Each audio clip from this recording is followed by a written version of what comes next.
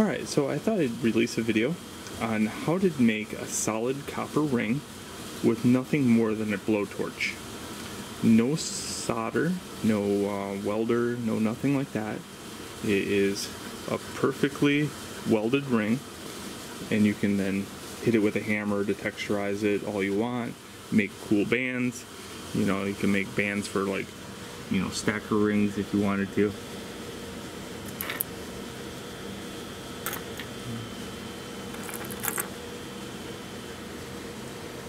But these are solid. The equipment that I use for this is nothing more than a blowtorch and a propane tank. I'll put a list below on all the equipment necessary. And this thing is invaluable if you're working with copper.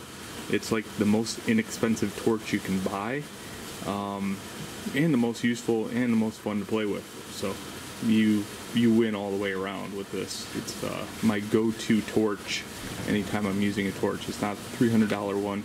It's like, I don't know, it's like 80 bucks, but still, it's pretty invaluable. So, without further ado, how the hell did I do this? Right? Cool. Alright, number one, get some 14 gauge wire.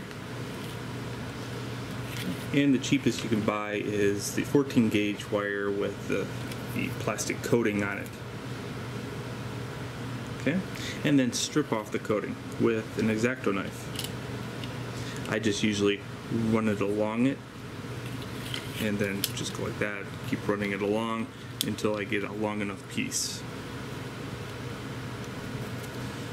Next, get yourself a mandrel and then wrap it around the mandrel.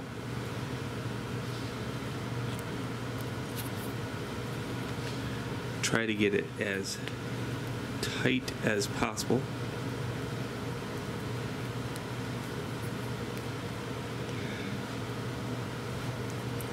Please do not anneal the copper at all. Keep the copper the same tensile strength as what it came off on the roll. So it does take a little bit of effort to bend the 14 gauge copper around it. Next, evenly pull it apart on one side.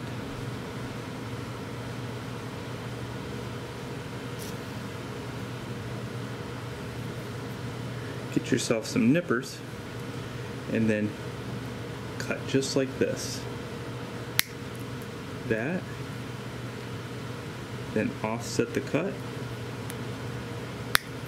and cut yourself a whole bunch of these, just like that. I just made a few for this demonstration because, yeah, I just produced a whole bunch of these anyway, so I don't need any more.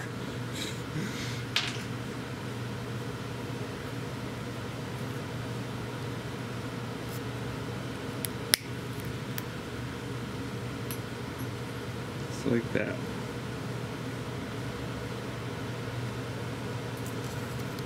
Get yourself some pliers that don't have any teeth. Okay, you can find these every once in a while. I actually found these at Harbor Freight and I sanded off the teeth. They are an amazing tool. I use them like every day. But if you can't find or don't have a sander powerful enough to sand these off, just find, you know, like just basic pliers with no teeth. Okay, so what you do is you put them in the pliers, kind of like this.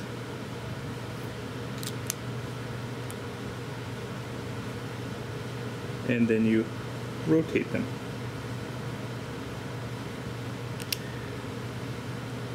And then what that did is now there is constant force on this as a spring.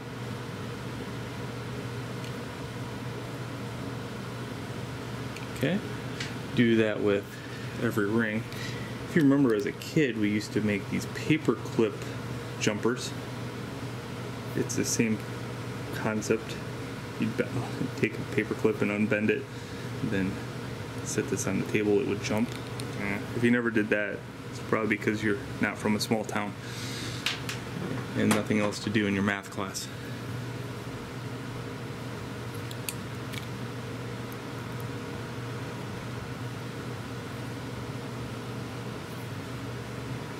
we go. Got 3 of them made.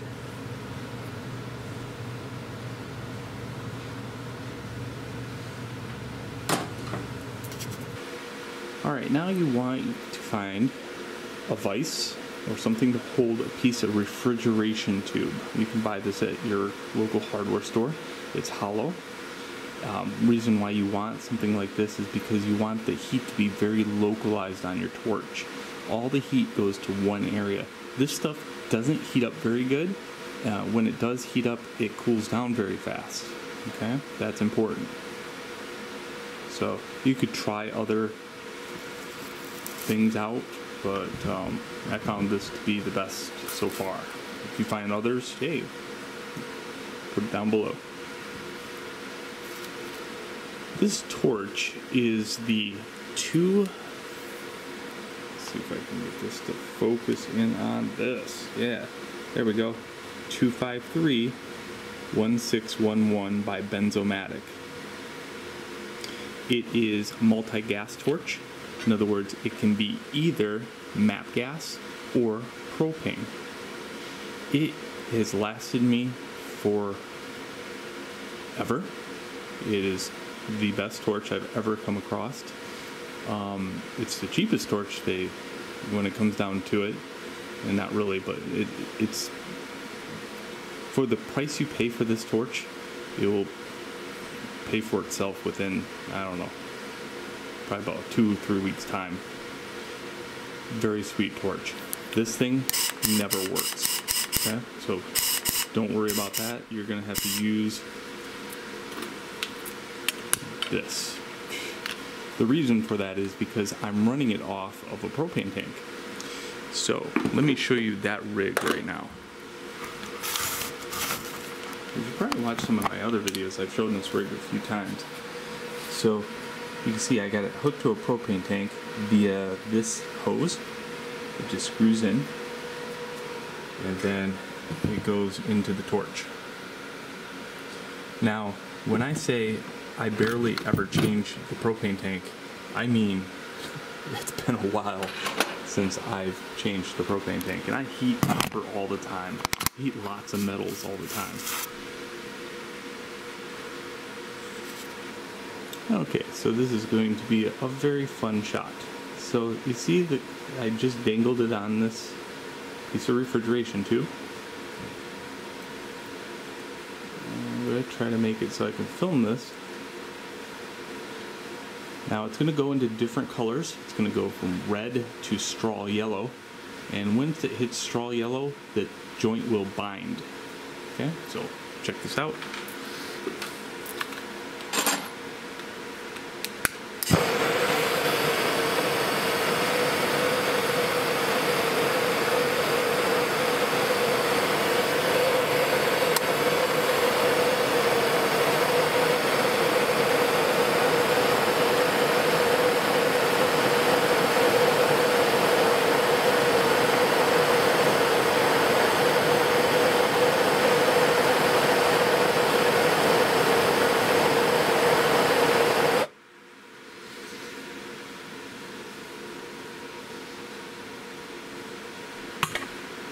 Let's see that with the lights on this time.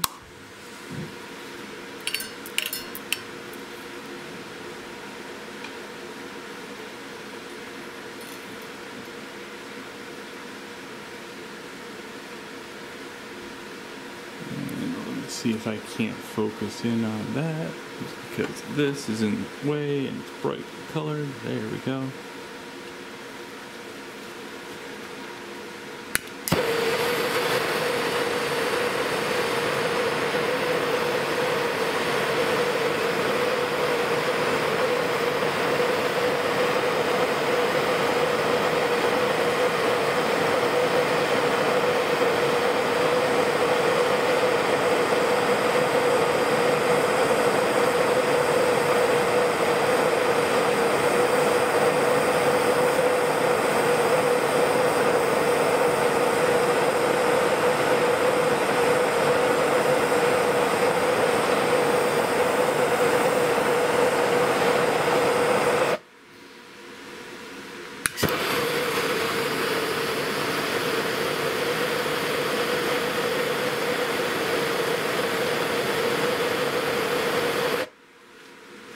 You see it? How it like melded together there? Yeah. It's a little easier to see sometimes in the light or dark. Yeah, it depends who you are. Do it one more time just for entertainment's sake.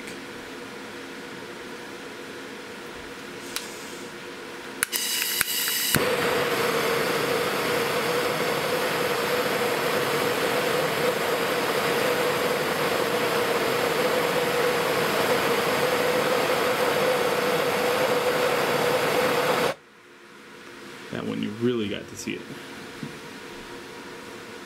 Nice, so what you do now is you put those on a mandrel and you hammer them out.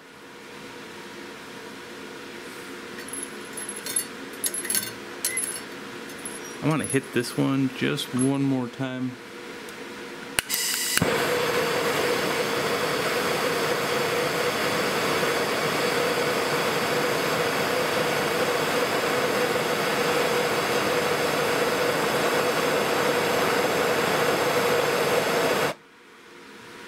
Like that.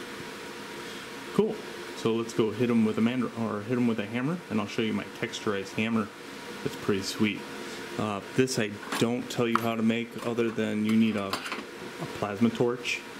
And if you watch some of my plasma gouging videos, which I think there's actually one video on plasma gouging, but I plasma gouged a hammer to make it textured, which is pretty sweet.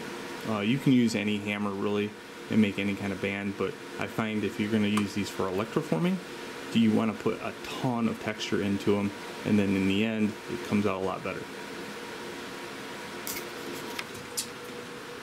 So you're going to need a ball hammer if you're going to make this hammer. And you're going to have to find somebody with a plasma torch or a plasma cutter. Other than that, I don't know how to make one of these. And you can see what I did is I plasma gouged the head of the hammer.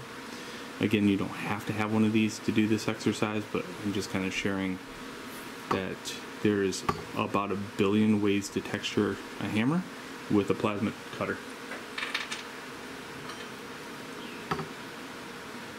I should sell the hammers, to be honest with you, but I guess, yeah, why don't I do that? Weird.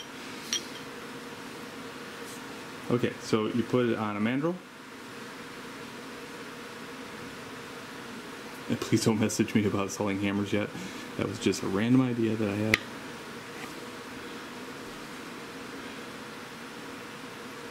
So check this out, and you just bonk it away.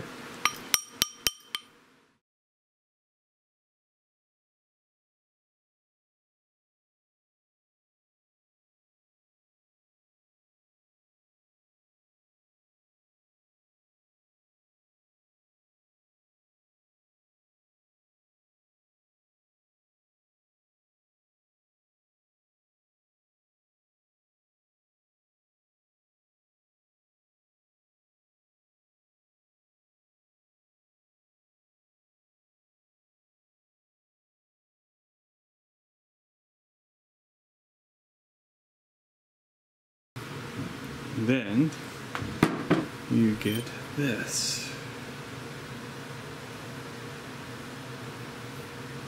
which doesn't look like much, but when you electroform over the top of texture, you get even more texture.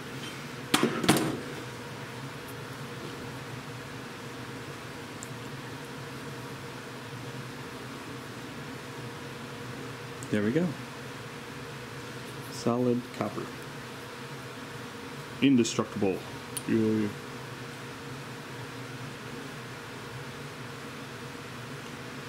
Now, of course, if you wanted to eliminate this a little bit more, you could always, like sand those off or file it down in that area to blend it a little bit, or you don't have to texturize it or whatever. So, I hope you enjoyed.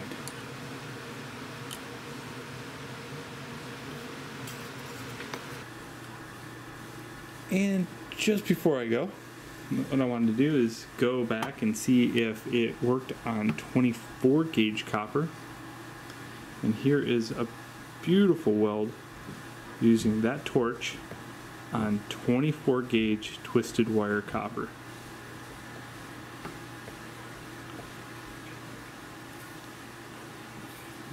Did a couple of them, but just to make sure that it worked out. Beautiful. So, works on 24 gauge all the way up using the same method. I would say that's good science. Alright, now you can enjoy.